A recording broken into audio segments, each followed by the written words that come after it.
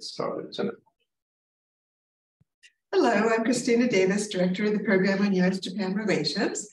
I'm very glad to welcome you here for a seminar by the title, Navigating Japan's Cybersecurity Environment, Dealing with External Threats and Internal Constraints.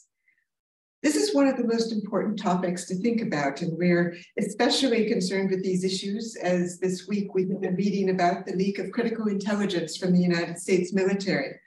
We witnessed its rapid spread across Discord, Twitter, other internet sites, showing how quickly critical security documents could become public knowledge, revealing information that is disturbing, both about how extensive the US military surveillance is and the dangers that are confronted, because we now have heard of Russian hackers targeting Canadian gas pipelines. We know there are a few limits to the vulnerabilities. So for you and I, this might mean we check our passwords.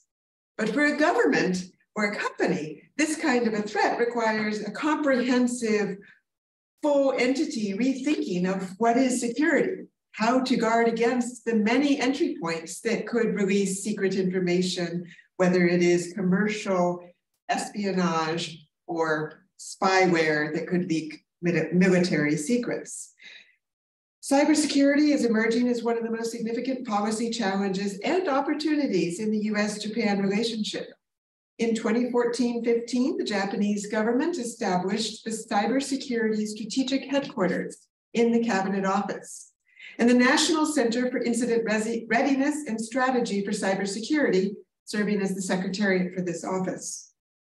Just last December, the Japanese government approved a cabinet decision on the national security strategy in which information warfare and cyber defense are prominently featured as a central component in Japan's national security strategy.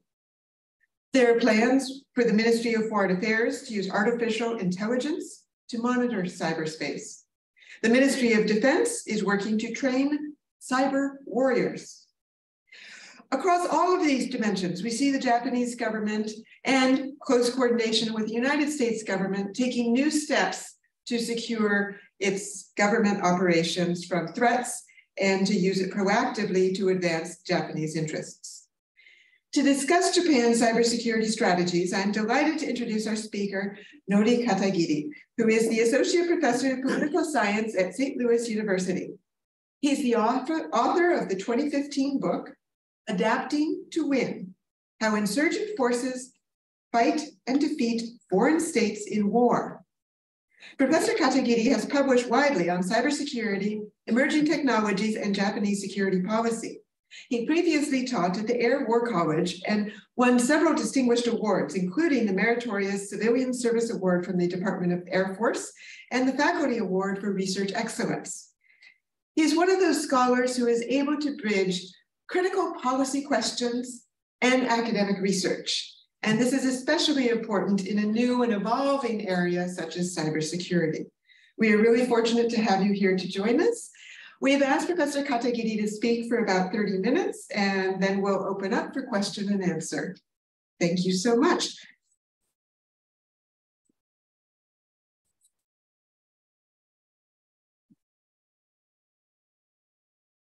Thank you, Dr. Davis, for the kind introduction, and thank you, Shin, and thank you, Jennifer, for the for your help setting this up.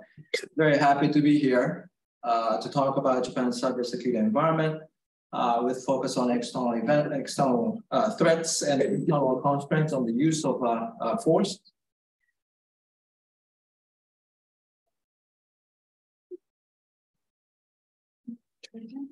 Yeah, good. So this is what I'm going to talk about. The topic of cybersecurity in Japan is pretty complicated. It's actually so complicated that I thought about asking ChatGPT to make the presentation for me to make it a lot easier for me. And I was kind of serious about it, but decided not to do so because we're going to talk about some human elements to it, not just AI, artificial and digital elements to what happens in cyberspace. So I'm going to talk about strategy that Japan adopts to defend its networks, I'm going to talk about some numbers on reports made in Japan and incidents that occurred in Japan, and especially incidents that are contained and not contained by network providers. And I'm going to talk about 4 issues that I think are important and warrant our attention within 30 minutes before I finish my conversation with focus on some policy proposals and issues that are out there. So starting with the strategy, certainly if you ask ChatGPT, I think it can actually lay out a few principles that constitute Japan's cybersecurity strategy. And actually it does so better than this slide shows, because it's more comprehensive based upon trained data that it uses in order to collect the information on the internet. So I'm going to be selective, focus on something really important, which is basically Japan seeks to use cyberspace, seeks to ensure cyberspace to be safe, free, fair, and secure. Japan's cybersecurity strategy consists of 5 components, broadly speaking, and they are the free flow of information, rule of law, openness, basically openness of the digital space in order to promote business and Japanese economic growth, autonomy in the sense of complying with the principle of sovereignty, and collaboration with a number of stakeholders, including non-governmental organizations, the private sector, big firms, small firms, interest groups, as well as allies and partners. But at the same time, if you actually search for a specific strategy that Japan adopts in defending networks, you can't find anything. There is no single term that really expresses what is Japan's strategy. So actually, you got to look into some details, to come up with an idea or doctrine that I think is actually running the Japanese government to defend its networks, which is based upon the doctrine of defensive defense, or Senshu Boe Gainen, right? The idea is basically that Japan is not going to use force until, or cyber force, until attacked first.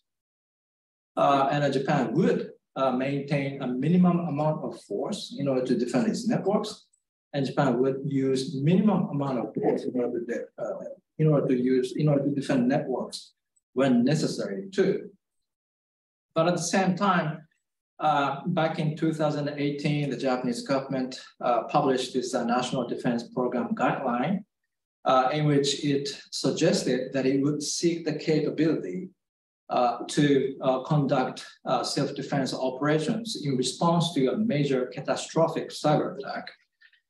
So therefore, we have this language, cross-domain operations or multi-domain operations, basically the conduct of operations, not just in cyber domain, but also military domains. And actually, if you look into the literature on cross-domain operation, you can just see not just the military and cyber operations, but also legal, space, electromagnetics, and so on, in reflection of the complexity of international security landscape. And this Senshu Boe concept is obviously quite different from what we see overseas, including Britain's cybersecurity doctrine, especially the offensive cyber doctrine, published last week by the National Cyber Force. And also this is different from the American doctrine of cybersecurity policy, such as hunt forward or defend forward, or persistent engagement approaches that, we say that they are meant to be purely defensive, but the United States government has conducted what amounts to offensive cyber operations against foreign targets, including ISIS networks. And budget-wise, the Japanese government spent roughly $700 million US 2 years ago, and the number has been rising. And this is where how the Japanese government allocates its defense on cybersecurity. The largest percentage goes to the Ministry of Defense. Followed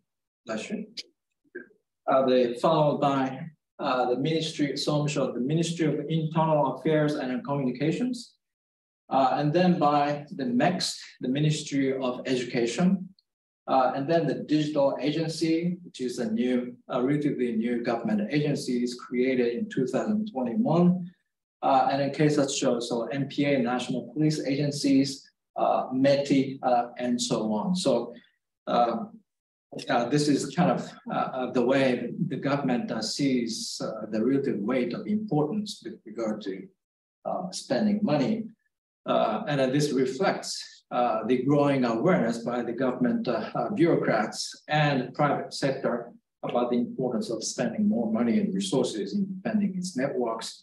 However, what's really important is what the money buys in terms of the capability that Japan gets and how Japan can use the capability to actually defend the networks and what it does in cyberspace to do so. And I want to talk a little bit about how outsiders may see Japan's networks.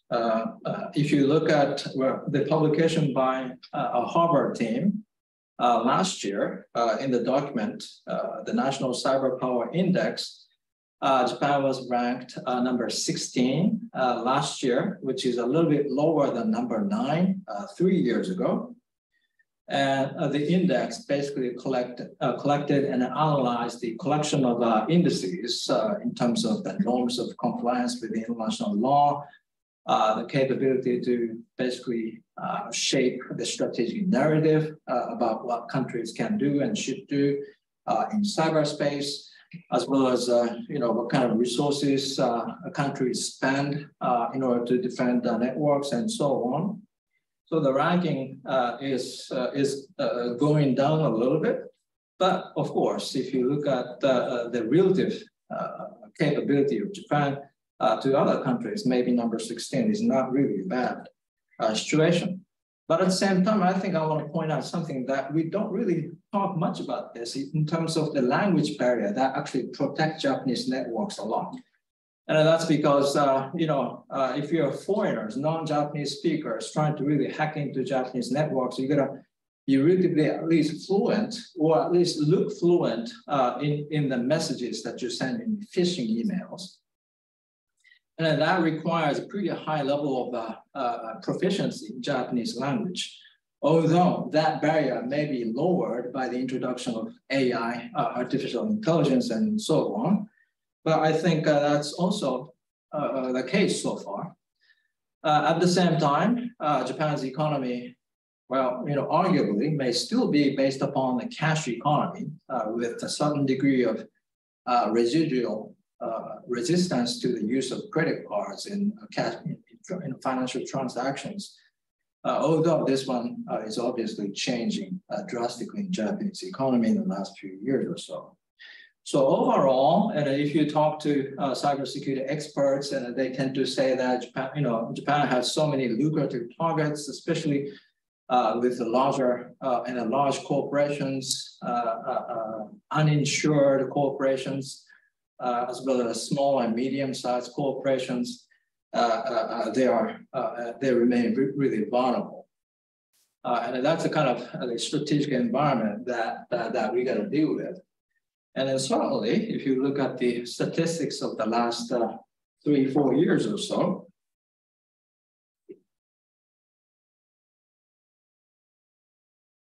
Japan is getting more incident reports in the last 4 years, according to this data provided by the JP-CERT. And then JP-CERT stands for Japan Computer Emergency Response Team. And so you see both, you see the rise in the number of reports made by Japanese public and incidents that actually occurred, and the number of incidents that have been contained. What you want to see actually here is the gap between the two.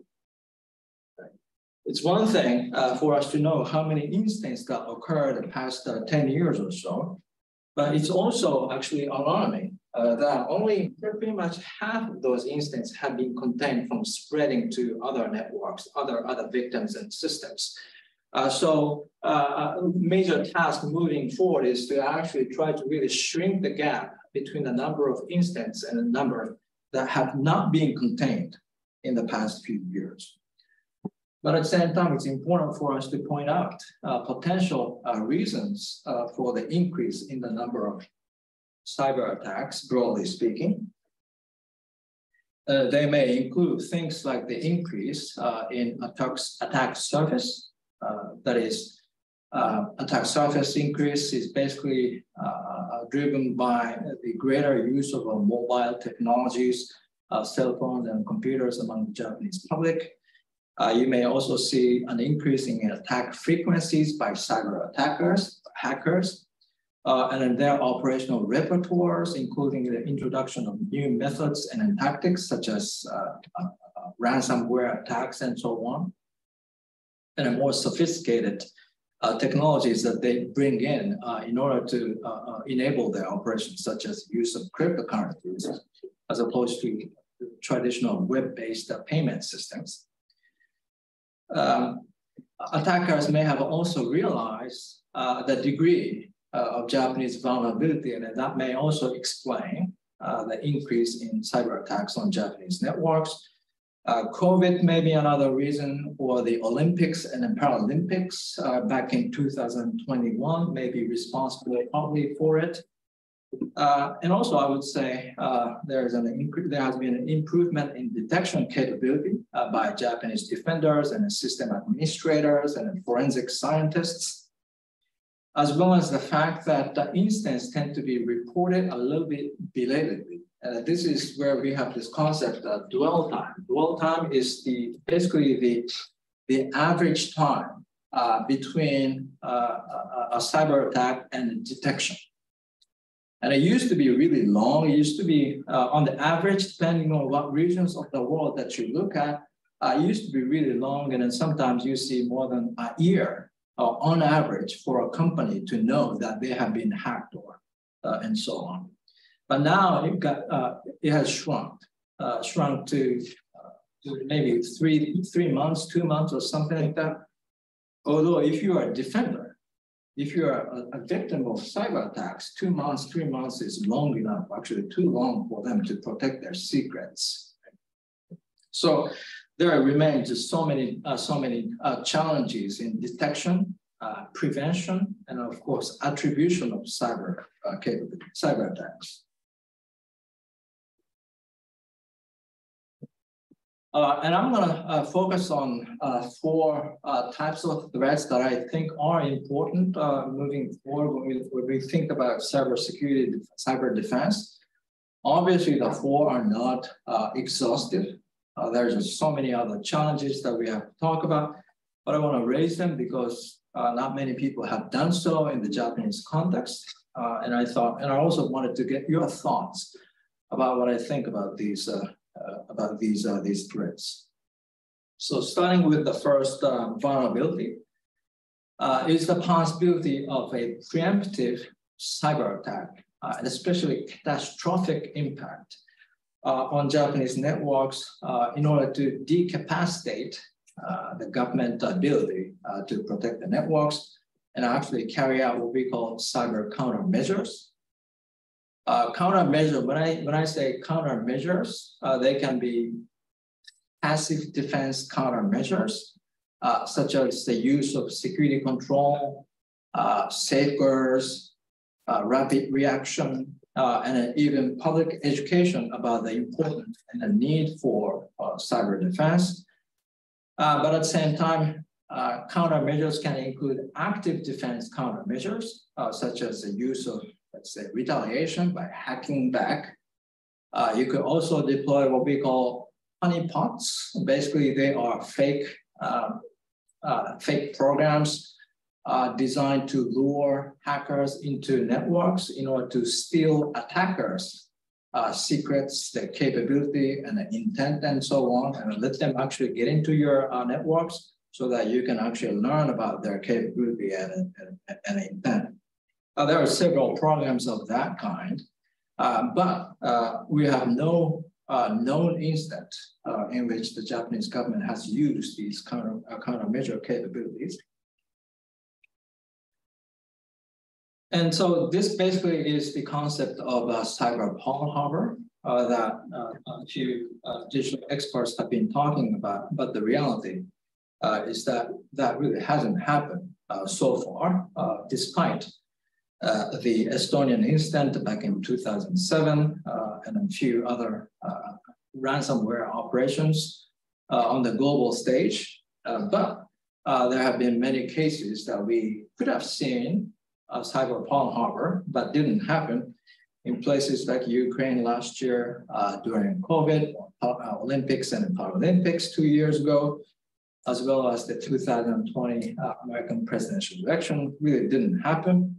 And that's because this catastrophic preemptive strike is more likely to happen in wartime or right before a war begins, as opposed to peacetime. So the idea is that as long as Japan maintains peaceful relations with its neighbors, such as China and North Korea, this is not going to happen.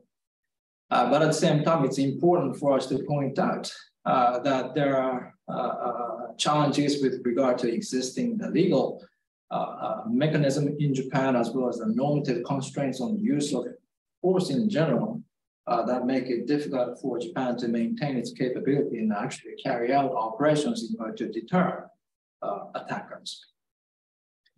So that's the first threat that I wanted to talk about. And the second one is basically digital spying.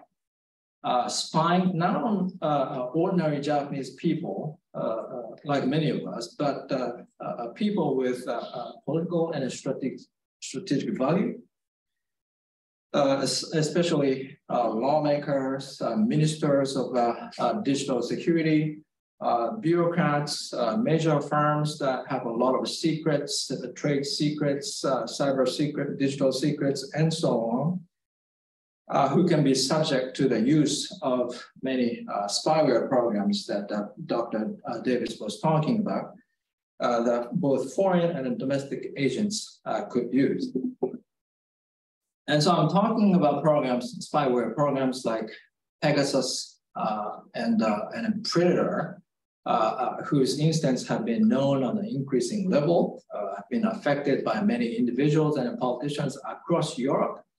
Wouldn't be surprising if something like that happens among Japanese politicians, especially, not so much among bureaucrats, but politicians especially, who may lack some fundamental knowledge about the fundamental awareness of the threat environment, especially those programs that can deploy what we call zero-click exploits, basically programs that you don't have to click on anything like phishing emails or malicious files in order to get infected with virus. And that's because by the time you know it, or it has happened without you clicking on anything.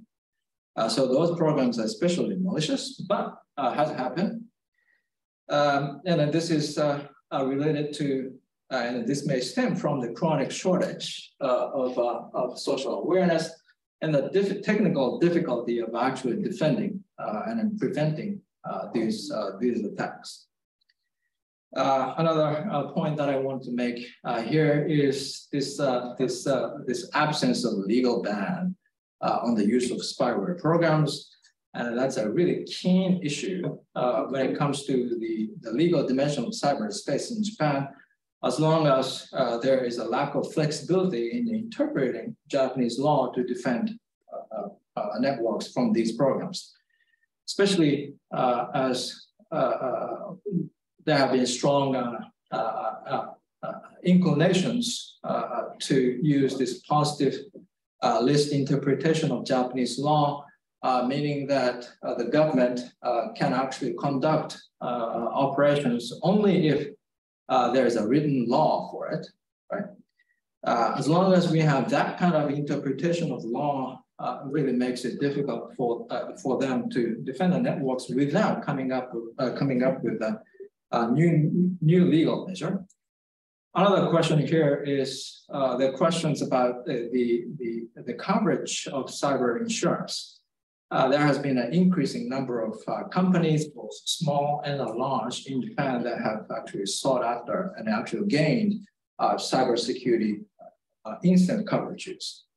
But there still remains questions about coverages on spyware programs, as well as ransomware attacks, DDoS, the distributed denial of service, phishing emails, and so on. Are they in the contract? Are they in the terms of negotiations with cybersecurity incidents?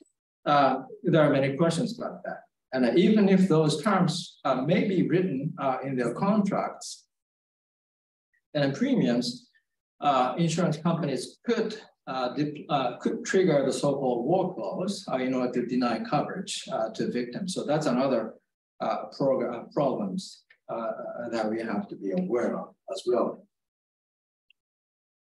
And the third threat that I want to talk about is the threat to subsea communication cables. I'm going to just be really broad on this page. Across the globe, there are over 500 cables that really enable countries to communicate digitally with each other, and that's all good. And they are privately owned and shared by different companies and suppliers. There's a lot of competition between American and Chinese companies, as you can see recently, New York Times reports. In Japan's case, many of the cables are supplied by the American company called Subcom, which is a New Jersey-based communications company. But this one is really critical, and it doesn't really get much of our attention, although those cables actually carry a lot of private data, including internet calls, phone calls, social media information, and so on. And the system is actually pretty complex with a number of vulnerable points, including landing points, as you can see in the picture, beach manholes, points of presence that actually interact and communicates with the rest of the Japanese, rest of the networks in the Japanese archipelago, as well as physical threats to shorelines and physical threats to cables. And that's because there's just so many threats that we can be aware of, including both physical threats and digital threats. Physical threats may come from the possibility that those cables may be cut by enemy intent, thieves who may be looking for valuable materials in those cables, especially copper. Accidents, that's actually the largest number of physical threats to those cables come from accidents in terms of fishing and anchoring of ships, but also weather, earthquakes, and so on. So they are vulnerable physically, but also cyber attacks pose other challenges to landing facilities, exchange ports, command and control capability, and supply chain attacks, meaning that if a part of the whole system is attacked by a cyber attack and got compromised, that may actually allow hackers to move into other networks. That's what we mean basically by supply attacks, supply chain cyber attacks. So there are many types of threats that we have to be aware of. And the last vulnerability that I want to raise for this presentation is information warfare in Japan on steroid, meaning that, well, there's nothing new about the fact that there has been an increase both in the degree and the number of disinformation campaigns in the past. There's nothing new because we have seen them occur in many advanced democracies, including the United States. But at the same time, we got to be aware of this, the potential intensification of this information warfare with the introduction of advanced technologies, with artificial intelligence capabilities, with the introduction of a variety of cryptocurrencies that are used in cyber attacks. They can facilitate the process of negotiations with victims. They can facilitate with the process of money laundering, and so many law enforcement problems that are out there. But at the same time, the recent experiences that we have had with the top level, most sophisticated versions of AI products basically indicates that malicious actors can do all kinds of bad things to listen to make their voices that sound really realistic for people in financial distress. You can create all kinds of all kinds of images, both positive but especially negative images of politicians, in order to steer voters and affect the way they think about, especially at critical times, such as election times and national security crisis. So there is just so much potentiality in this respect that as we understand the complexity of new technologies being introduced to cyberspace, basically that allows malicious actors to take advantage of existing vulnerabilities to make those problems even deeper. So this is the final slide that I have. And I'm going to just talk about a few ideas that are out there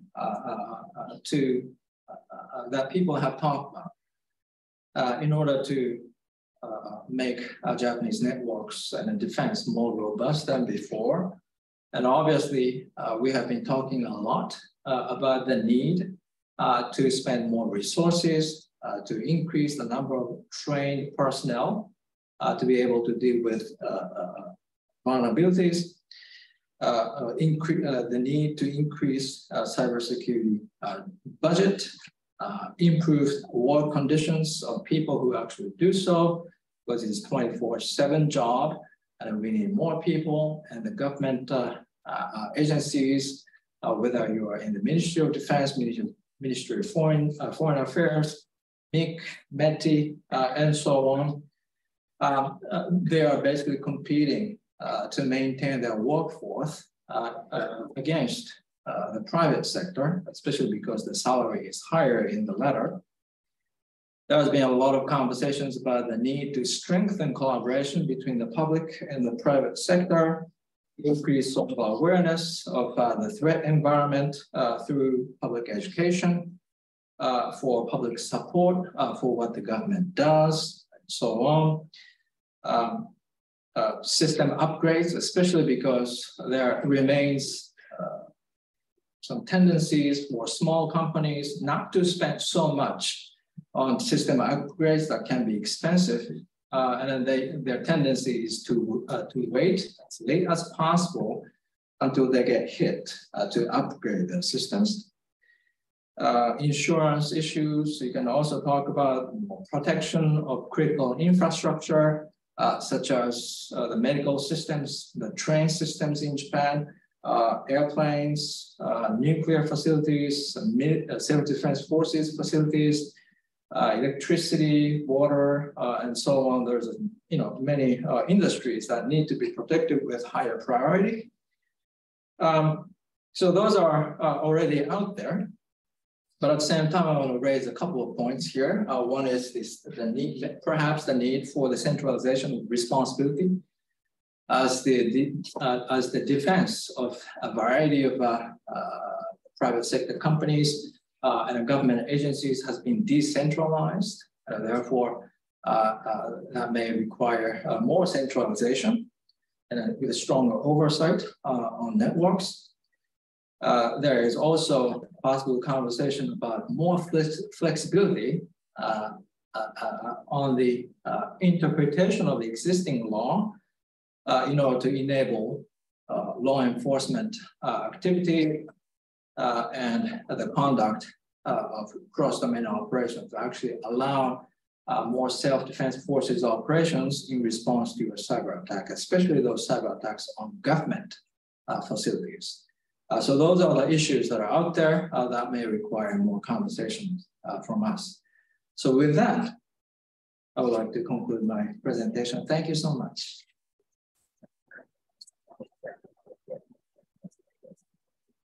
Thank you. Excellent presentation, very clear and perfectly on time, and fascinating ideas for both how government should be organized and the strategies that to be reviewed. We have a question first from Kei Kitanohara, who is a fellow with the Program on U.S.-Japan Relations coming from the National Police Agency. And this year, while at Harvard, Kitanohara-san is doing research on legal framework for cybercrime investigation in the United States. Thank you for Professor Katagiri Sensei, and thank you for your great presentation from the really comprehensive perspective. And I think the Japanese government should consider your recommendation seriously. As a member of the Japanese government and with some experience in cybersecurity domain, so I feel we have to make a lot of effort to improve the cybersecurity of our society. So, and then from my perspective, that United States seems to view so-called cybersecurity in the national security context, non-military to military, as a continuous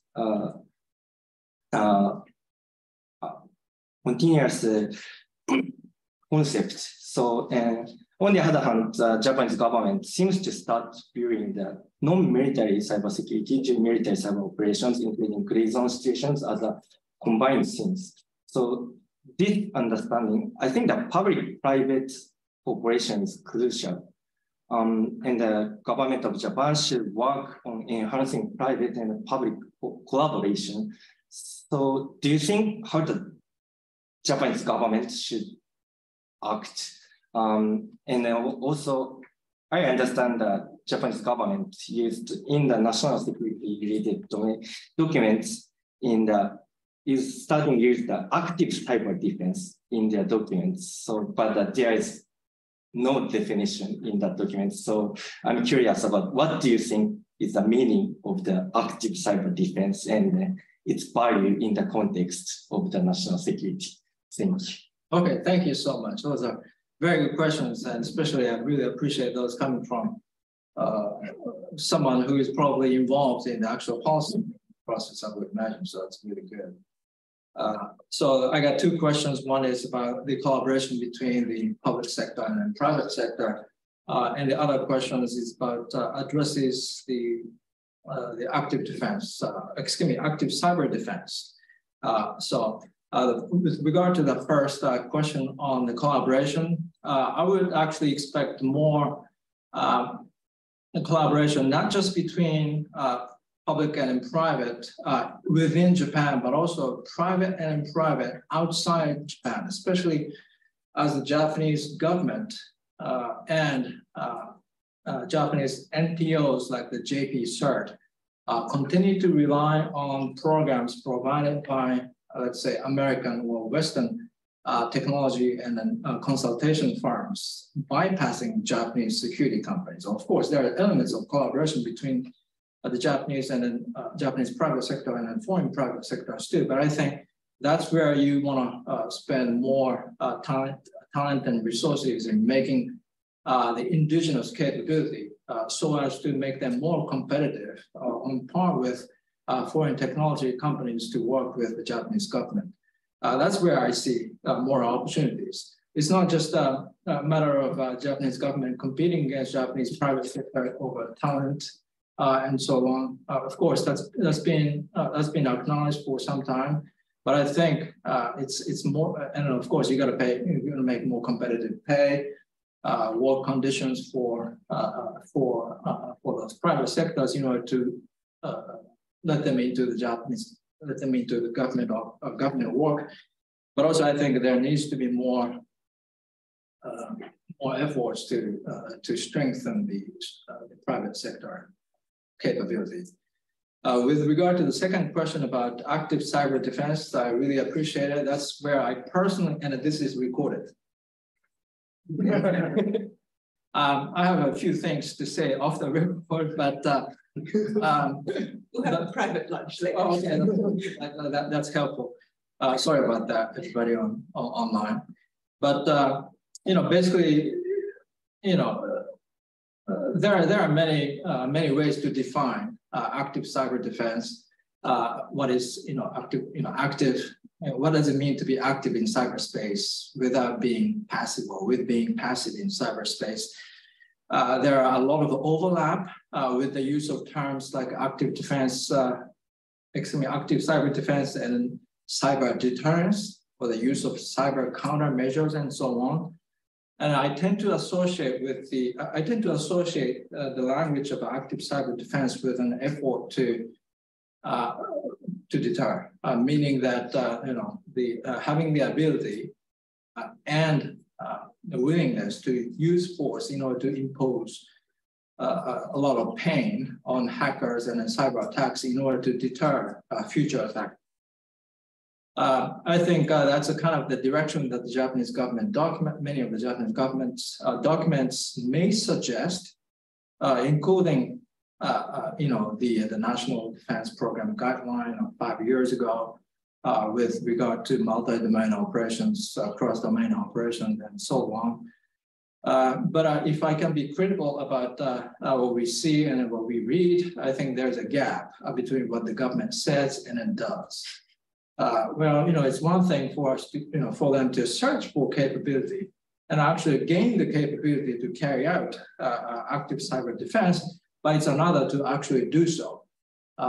5 years into the, after the document was published, we don't really see any concrete evidence for it. So that's where I tend to be a little bit skeptical about what the government is actually willing to do. Any questions in the room? Yes. So I'm just sort of curious. I know I don't want to make you reveal too much on the record here, but just what are the kinds of threats that Japan faces in the next 5 to 10 years? Maybe from terrorist groups, from Korea, China, Russia. Yeah, the greatest I would imagine. So those are the 4 I think are serious sources of threats to Japanese networks.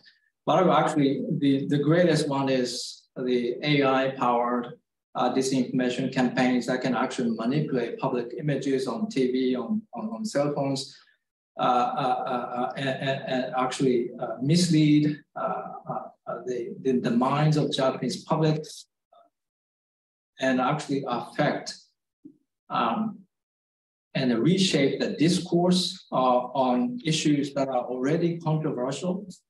There are many controversial issues in Japanese society today, including the treatment of the, let's say, the Unification Church, the treatment of the LGBTQ community, the treatment of immigrants, foreigners, labor force, as well as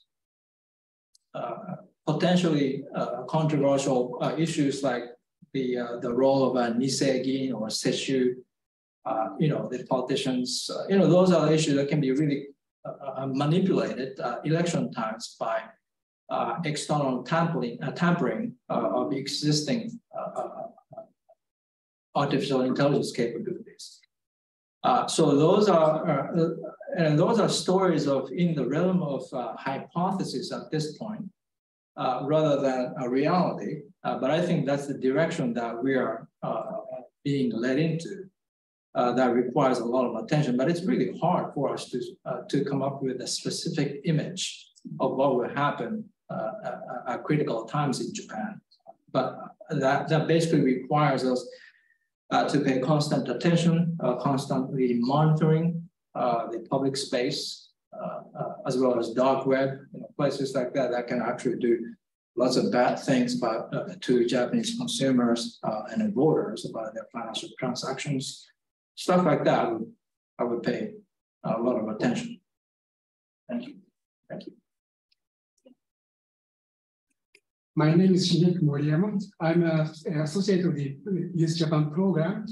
I'm from the Ministry of Finance, and our ministry has a tax office. and tax information is very important. Therefore, in order to protect our information, our network is separate from the outside network. But it is very inconvenient. The network is useful because it's open to the public. Therefore, my question is it a good way to protect from the cyber attack? And second question is, I'm not understand about the cyber attack. How do they attack cyber? So usually I need an ID and password to access something. They know or they get somehow these code to access. It's a cyber attack. Okay, thank you. Thank you for the good question. I appreciate that. And with regard to passwords, I think Dr. Davis mentioned a little bit, the importance of us constantly changing, passwords every few weeks and so on, and using double authentication before you sign in into secure networks, especially including intranet systems that you mentioned. Malicious actors like hackers can do all kinds of stuff in order to get into networks. With just using the example of passwords, you can brute force passwords, basically, using a variety of algorithms in AI programs to generate a number of possibilities in order to correctly guess your password, and that's really critical. Your systems can be subject to external tampering and entry through supply chain attacks. So if you have some kind of connections to your associate units or outside units, and if the unit gets compromised by a cyber attack, that could allow the hacker to get into your network. I think something similar happened to the network of the Japan Defense Academy a few years ago when the Ground Forces Ground Forces network was attacked because of its connected networks to different units. So things like that can happen, and also hacking incidents may result from obviously, clicking on malicious emails and files that really shouldn't open. And, we keep saying those things over the years, but if you're a hacker and sent, 100 phishing emails to all kinds of people, usually 1 or 2 people will click on it and open it. That can allow, again, hackers to go into different networks and systems. So, the education about the vulnerability and threat environment has to be really comprehensive and complete across any countries. Thank you. And so when you say centralization, you mean that's the government management. Yes. But in terms of this question of networks, it could make sense to have multiple networks to minimize risk. Yes, in order to separate and contain the spread proliferation of a single cyber attack, one way to do it is to separate, definitely.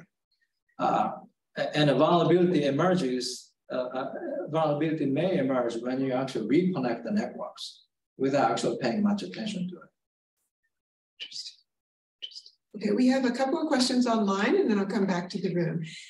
Jeffrey Allen asks, Japan recently announced significant increases in defense spending. Can you confirm whether any additional sources of funding have been earmarked for cyber defense specifically? I don't know, to be frank with you. I think it won't be too difficult to look into the document and actually look for the numbers. I would imagine the number is actually rising.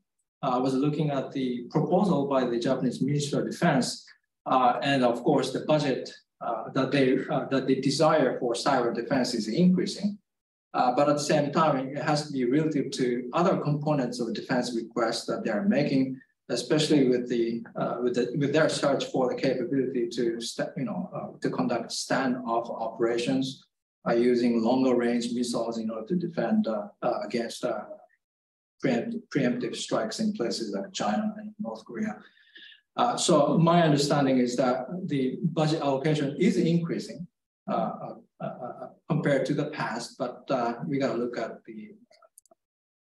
how it relates to the rest of our purchase requirements that it has.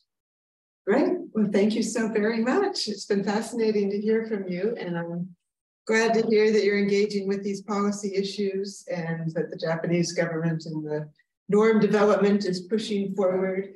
A lot of defensive defense requires understanding what counts as an attack and what are appropriate responses. And so that area of foreign policy is really valuable. Hopefully some of your policy recommendations will filter in through the government to our audience and your publications. So thank you so much for your work and joining us today. All right, thank you so much.